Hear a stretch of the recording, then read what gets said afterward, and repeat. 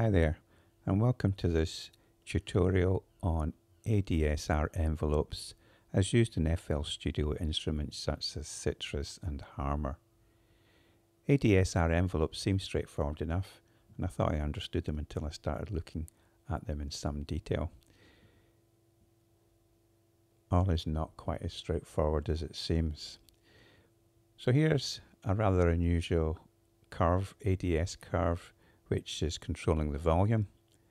It starts off, the attack phase starts off at maximum, comes down to halfway by the time it gets to the decay, which is marked here. Then it increases again to the maximum, which takes us to the sustain level. And then when the note stops playing, we enter the release part of the note, the release part of the envelope. So here we are, I've got a note, a bass note 2 bars long, and I've got a hi-hat on each beat just to count out the beats for us. So we start off at maximum, go to halfway, go to maximum, and then that's the end of the note.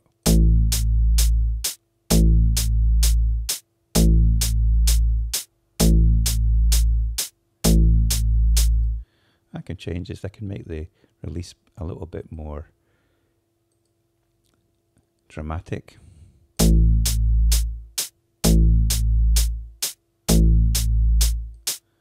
And I can maybe change the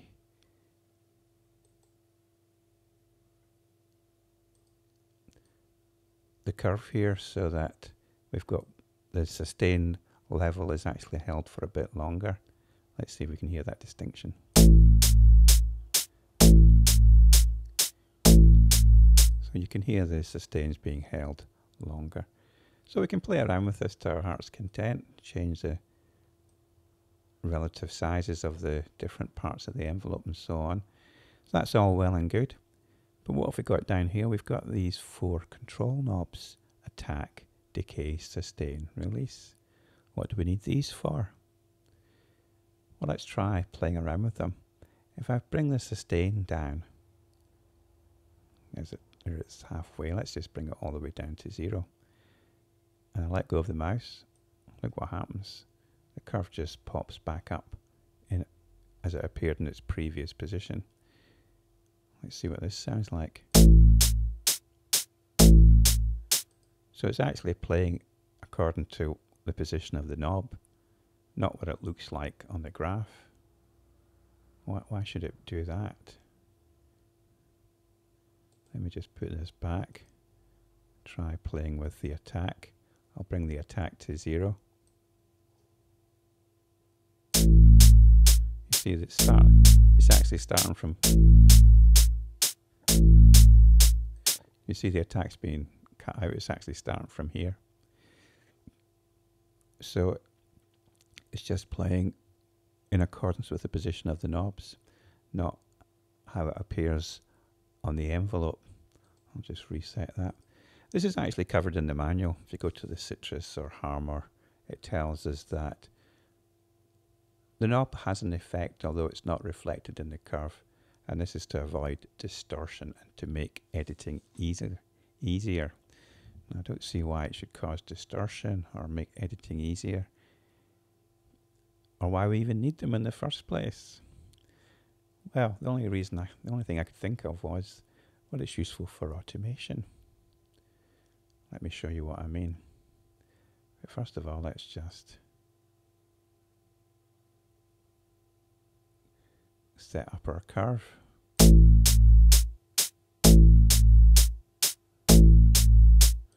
Alright. Okay, and what I'm going to do now is put in my playlist. I've got 6 copies of the pattern. So on. And what I'm going to do now is right click the attack and choose create automation clip. And let's see what it's done. Here's our automation clip. It's just a default horizontal line along the middle. What I'm going to do is make it into stairs. Put that up there. Put in another point.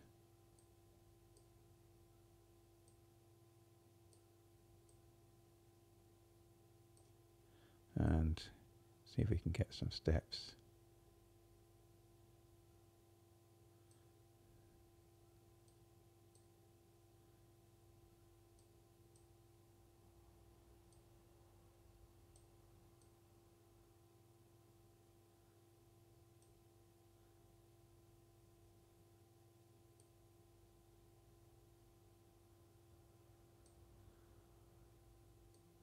Not quite what I want, but we'll leave it for now.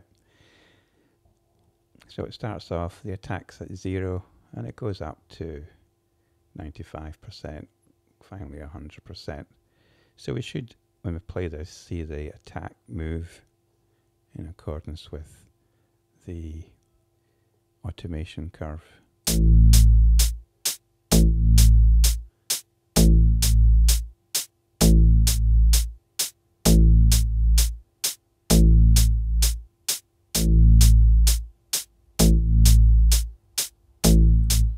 Can't really hear too much of a difference, but there's a subtle variation going on there, and sometimes subtle variations can make all the difference to whether our patterns or loops sound monotonous or not.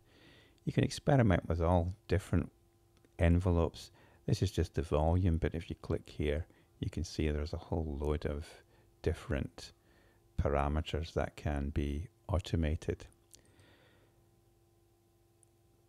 So that's it really. I think the purpose of these knobs here is to give us automation, because if it was changing every time as these knobs change during the automation clip, then maybe that would lead to distortion and to a very complicated graph. So these knobs really just work in relation to the curve here. Anyway, I hope that gives you something to play with and gives you some ideas you can use in your composition. Leave me a comment if you've got any other thoughts or ideas. In the meantime, thanks for watching.